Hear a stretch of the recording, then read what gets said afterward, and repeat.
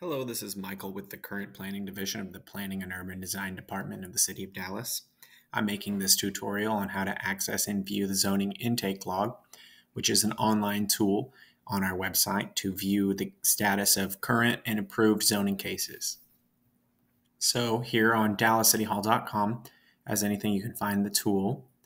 And so I'm on our website and I'll go to Business, then Development, and then Zoning Current Planning. This is our general current planning website. And now we have a resource page that's accessed here.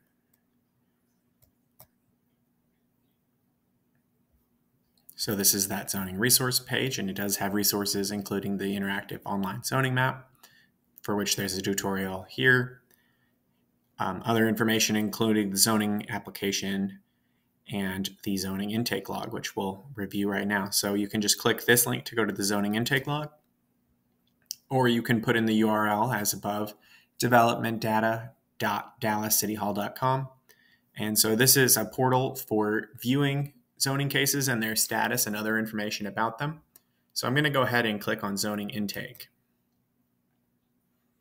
So that's developmentdata.dallascityhall.com/zoning.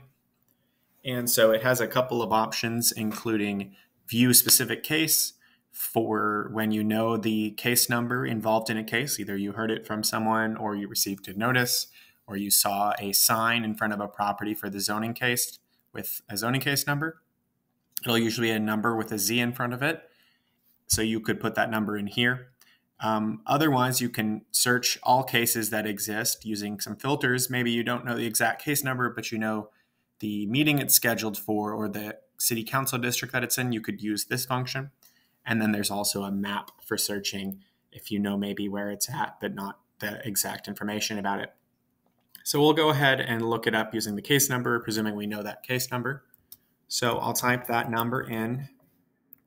It's just an example of a case that exists in our system. So this page came up when I put in the case number, and that actually has a lot of information regarding the case. And this is essentially just a digital version of what the applicant submitted with their application. And so it's all viewable by the public here.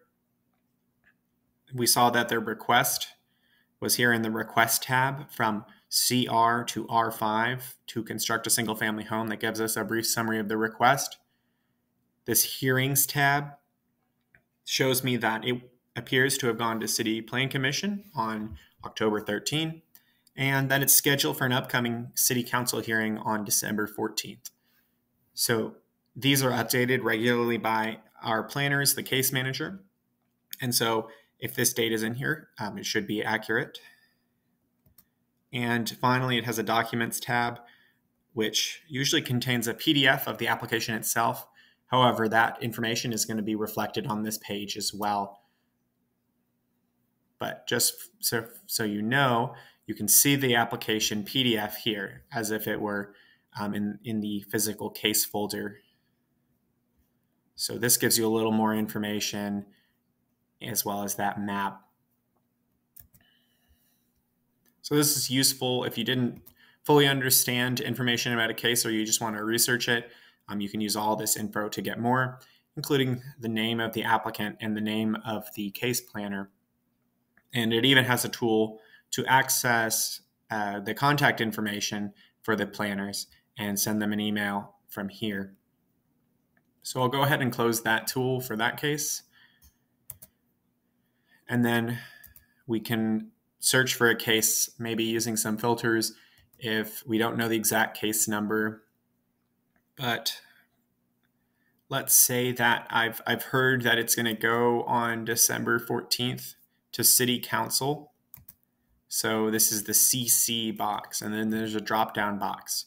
I went and I selected the December 14th meeting, and I think that case, because it's in my neighborhood, is in Council District 6. It's another tool to narrow it down, but there's a number of different tools we could use to narrow it down.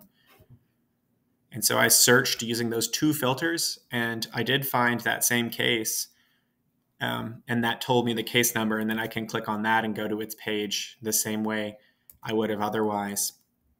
So that's helpful if you don't know all the information about a case, but you maybe know the ballpark or where it is or when it is scheduled for. So I'll go back and review one more thing, which is the map function.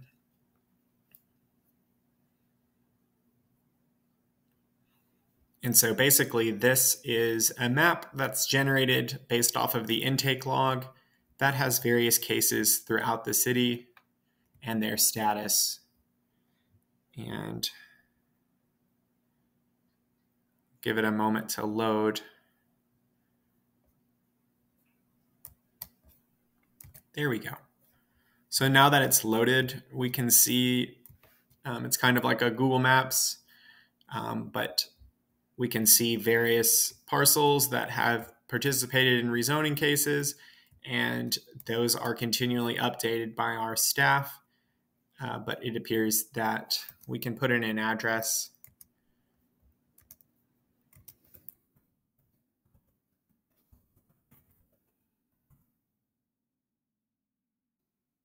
I know that the case is near me or on my block or something like that. I can put in the block number potentially, or the address nearby, or my address, and that takes you pretty close.